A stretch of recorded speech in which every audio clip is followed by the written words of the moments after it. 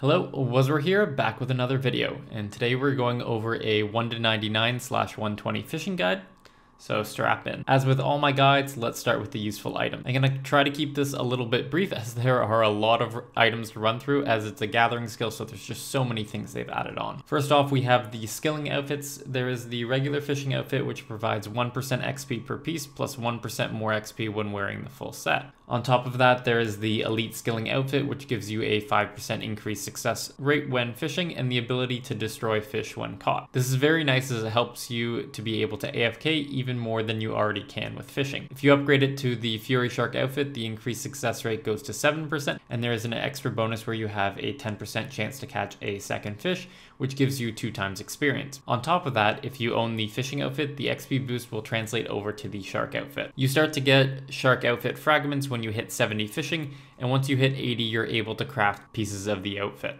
This slide has some items which increase your ability to catch fish. First of all, we have the Call of the Sea aura, which gives you anywhere from 3 to 15% increased chance depending on the tier. This is one of the better skilling auras to prioritize as the skill is so slow, so you'll get more activations out of it. For summoning familiars, the best is Granite Lobster, as the +4 invisible fishing boost helps you catch more fish than the Water Fiend does, and you get more XP out of it. Also make sure to use Perfect Juju potions as they are tradable and give a 5% increase for 1 hour.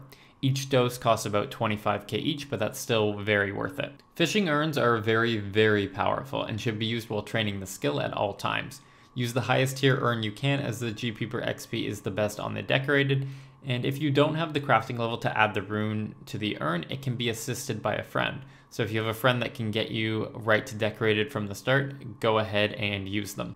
In my opinion, skill chompas are no longer worth it. They're up to 700 GP per use for the cheapest one, and even on a high XP fish like Rocktail, they're only going to give you about 30 XP per use, so you're looking at well over 20 GP per XP. If they ever drop down to pre-archaeology numbers, they might be worth looking into again. The aquarium is a room in the player-owned house which requires 63 construction. You can get a 2% XP boost fishing at certain locations if you have the right decoration in the aquarium. For Shiloh Village, you need a tribal mask. For Barbarian Village, you need a Fremnik longboat, and for the Living Rock Caverns, you need a Virago decoration. So if you're fishing in any of those locations, make sure you pick up that decoration to get the extra XP. On top of that, you can use your first prawn point to unlock baitless fishing, meaning you no longer need to buy feathers or bait to fish. Crystallize is an interesting spell, but I think it's just too expensive to use anymore. With the cost of Soul and Chaos Runes, you're looking at 17k per cast, and you use 120 casts per hour as each Crystallize spell lasts 30 seconds, so that's over 2 mil GP per hour just on runes. The benefit is that you gain 87.5% more XP and that you can AFK 30 seconds at a time, so you yourself have to weigh the pro-con. Dwarven fish extractors are a very nice but hard item to get. They have 2 modes, XP mode and resource mode. Seeing as we already want to destroy the fish with the shark outfit, XP mode is a powerful way to boost your experience, and the 2 times experience from there stacks with all your other boosts, like even bonus experience and wise and torso 6, so it's very powerful. The endgame quest, notably named Sliske's Endgame, has some nice rewards, and 2 of them that come to mind are the Ring of Whispers and the Necklace of Shadows. The Ring of Whispers gives a +3 invisible fishing bonus, which increases catch rate, kind of like the Granite Lobster does, while the Necklace of Shadow is a quality of life item, as it means that you can summon multiple Granite Lobsters in a row without having to refresh your summoning points with something like a Super Restore. However, there's a much better necklace, and it's the Grace of the Elves necklace. It has 3 powerful effects, but the nicest one is the AFK associated with having the porter charges automatically send fish to the bank. However, with the large cost of porters, again caused by archaeology, I would only use this while swarm fishing for profit, as otherwise you're going to be spending a lot of GP just to AFK a little bit more. Invention is probably the most important thing to look at for a gathering skills, and one of the reasons why I think rushing Invention on any account is very useful. The tool perk buffs really add up. The Rodomatic is a basic fishing rod. The only benefit you get is the perks that you have stored into it.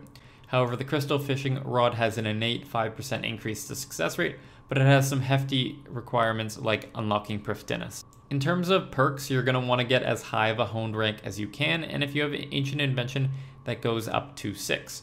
For the second perk, there is 2 options, and it depends on whether you're going for XP or GP. Go for Furnace 4 if you are mainly dropping Destroying Fish going for XP, as it's a 20% XP boost. However, Fortune 3, Imp Soul 2 or 3 is very nice if you are mainly banking fish and trying to fish for GP at Swarm Fishing.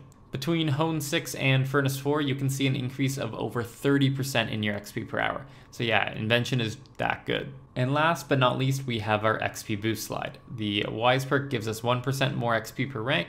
Inspire Effort gives us 2% XP in all gathering skills, which requires 117 archaeology. And Torstal Incense Sticks can be used to increase base XP by a further 2%. Okay, I promise, this is the last thing before we get into the methods. The best way to start pretty much every skill in RuneScape is quests, and fishing is no exception. Doing the Sea Slug, Beneath Cursed Tides, and Fishing Contest quest gets you up to 30 fishing and skips a lot of the pain of the early level. You're gonna have to do those quests eventually, might as well do them when the XP matters the most. If you decide to skip doing early quests, then you're gonna wanna start at Crayfish and do that up until level 20. The XP per hour while fishing is about 11k XP per hour when at that level. They can be found just northeast of the Taverley Lodestone. To drop fish, you can drag the raw crayfish to your action bar and then hold down that key to drop the fish without interrupting your fishing progress. You're going to want to do that with all fish that you want to drop and not bank. Just update the keybind every time you go to a new fishing location. I find that the Z, X, and C keys are the best for dropping, as they're just in a convenient location for your hand to rest. At level 20, you're going to move on to fly fishing, and the most convenient location is in Lumbridge, as it's right by a lodestone. You're going to need feathers for this if you don't have the baitless perk from the aquarium yet. In terms of XP per hour, the best rule of thumb is that it's approximately 1,000 times your level. So at level 50, you're getting about 50k XP per hour, and at level 30, you're getting about 30k XP per hour. There are 3 natural stopping points at 52, 58, and 72 fishing. If you leave at 58 fishing, you're going to be going to Barbarian fishing, as at this point you can now catch 2 of the fish there. The benefit is that you gain agility and strength XP while fishing these fish at an approximate ratio of 10 fishing XP for every fishing and agility XP. You're going to want to have at least 15 agility when you come here, as otherwise you don't have the agility level to catch the first fish. If you were to do 58 to 72 fishing here, you would gain about 70,000 agility XP, skipping all the way from level 15 to level 47, and agility can be a very painful skill to train in the early levels, as the courses give very little XP. However, if you leave Lumbridge fly fishing at either 52 or 72, you're doing that because you are going to Menaphos to stock up on some fish. There are 3 fish here: Desert Soul, which you unlock at 52 fishing, Catfish at 60 fishing, and Beltfish at 72 fishing. The XP per hour is considerably less than fly fishing up until you unlock Beltfish, so the main reason to do this method is to bank fish for future food, as there is a deposit box and bank chest right beside the fishing location. This is very useful for Ironman, and if you're an Ironman, I would go here right at 52. However, if you are not an Ironman, I would stay at Barbarian fishing all the way until 72 fishing. Reaching tier 8 in the port faction will increase your success rate, and if you max out your setup, you can reach up to 150k XP per hour at 85 or higher. Ideally, you would continue on to this location until you are up to 93 for Waterfall fishing. Waterfall fishing can be done from 93 all the way up to 99, unlocking better urchins at 95 and 97 respectively. This caps out just over 200k XP per hour when you have access to the top tier urchin, and this is my favorite method to train fishing due to the very heavy AFK. On top of that, there is also the ability to store up the urchins and spend them on fishing lamps. For every large urchin, you're getting an extra 30 XP, so that adds up over time, and you can do a little fun thing where when you get 100 mil fishing, you can turn in all your urchins to get 120 fishing about 5 minutes later. At 94, if you're itching for something that isn't as AFK, Fishing Frenzy is a thing. It's located within the deep sea fishing hut, and what you do is you click on the fish, and after a couple XP drops, the fish will go away and you need to click on another one very quickly. Rinse repeat until you are at your goal. You gain a multiplier based on how many of you have caught in a row, capping out at a 20% XP boost, so it heavily incentivizes not stopping, as a very short break to even talk to someone can result in your streak going away, and it's very frustrating. If there was a way to pause the timer because you have to go to the washroom or you want to get a drink, that would be so much better, and it would probably be a more popular training method. At 96 fishing, you can fish Wobbegongs, which can be found on uncharted islands. They're really AFK and really good XP per hour, capping out at about 300k per hour if you have a maximum setup. But the problem is that they are so rare on uncharted islands. It has to do with the fact that they spawn in water instead on land, so the generation means they are the least likely one to spawn. And you can't really maintain seeing them like you can do other animals, so it's best to have an island flag that has 1 or 2 spawns if you're really lucky, and do it as a daily, as you can catch 100 fish per spawn. There are 2 other methods that are worth talking about. Crystalize fly fishing is a thing, but it's very expensive and not worth the extra XP, as you can just get away with AFKing in Menaphos and not spending 2 mil per hour on runes. But if you really want to maximize your fishing XP, you can head back to Lumbridge and cast Crystallize on the fishing location. It will stay active for 30 seconds, and if you have the Lightform Prayer on, you gain 1.875 times XP over regular catching, so a 100 XP drop becomes 187.5 XP drop, but you don't get any fish. Swarm fishing is unlocked as soon as you get to the deep sea fishing hub, which requires 68 fishing, but you're not suggested to do it until a higher level like 85, as you will otherwise get low level fish and not make a lot of GP, which is the main reason to do swarm fishing. At 99 with the max setup, you can anticipate 110 to 120,000 XP per hour and about 1.5 mil GP per hour in profit. For 99 to 120, there are 4 main options: Wobbegong, Waterfall, Swarm Fishing, or Fish Frenzy. I'm partial to Waterfall Fishing due to the XP per hour, it being very inattentive, and how mobile friendly it is. And also, I'm not a big fan of daily, so something like Wobbegong's never really appealed to me. At the same time, I had mining as my uncharted island flag. In terms of non-conventional methods, we have 3 here. Daily Divine Rocktail Bubbles, which can get you about 70k XP per day, as you can catch up to 125 fish.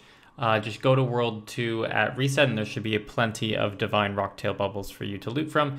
The monthly oyster is 200k XP per month. Once you get to level 98 or higher, you get 30 XP drop, so you can just see whatever you get as an XP drop. If you get a 2k XP drop, that means you're getting 60k XP that month. So just go ahead and do that every month. Not only do you get a free clue score reward, but you also get a lot of experience in both fishing and farming.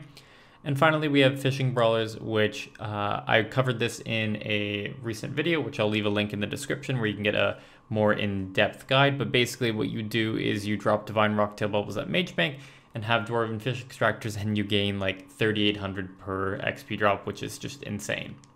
So that's it. That's the guide. I hope you enjoyed it. If you have any questions down below or any methods, selections, that sort of stuff, leave a comment down below.